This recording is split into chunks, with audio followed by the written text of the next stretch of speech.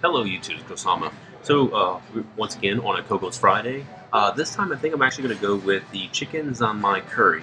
Now I know what the Zanmai sushi chain restaurants is in Tokyo, so I'm actually very curious to see if this is kind of like a affiliation with that Tokyo sushi brand, or if it's kind of like its own thing. But from my knowledge, whenever I visit Tokyo a few times, there's a very famous Zanmai sushi restaurant. So I'm just going to go ahead and go with the Chicken-Zanmai curry and just really see how it is.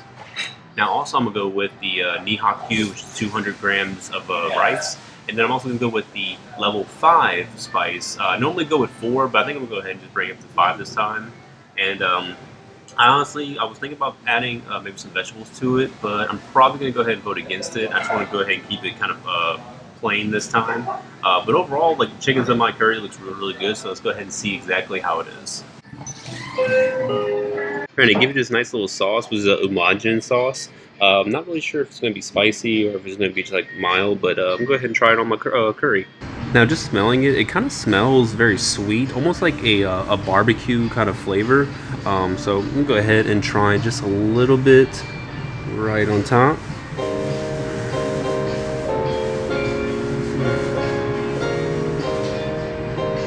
All right.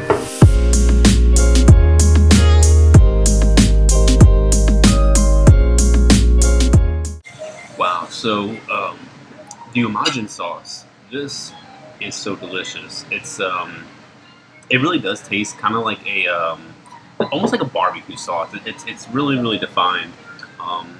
But I got a level 5 spice. I normally just get 4 because I really don't like it too spicy, but the level 5 is actually like perfect. It's pretty much in the middle.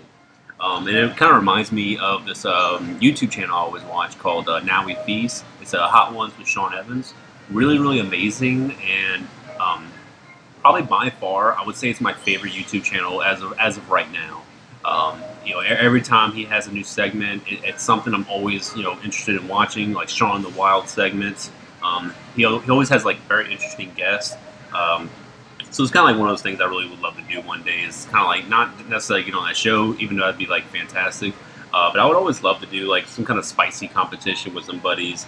Maybe even like something like with Gundam builders. Like, hey, over a little bowl of curry, maybe you can take it up to like level 10. Pretty much go ahead and like talk about some models or talk about some of the things about the model community. But that'd be a really, really interesting segment I would like to do one day. Okay, so that was just pure amazing. Very, very delicious. It had different kind of types of chicken. So it did have a katsu, but it also had just a very a normal like grilled chicken as well. So really, really delicious.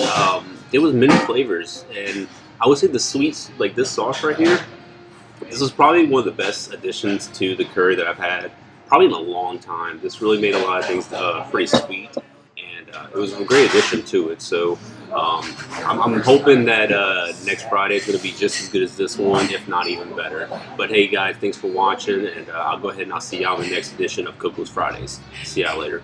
Bye.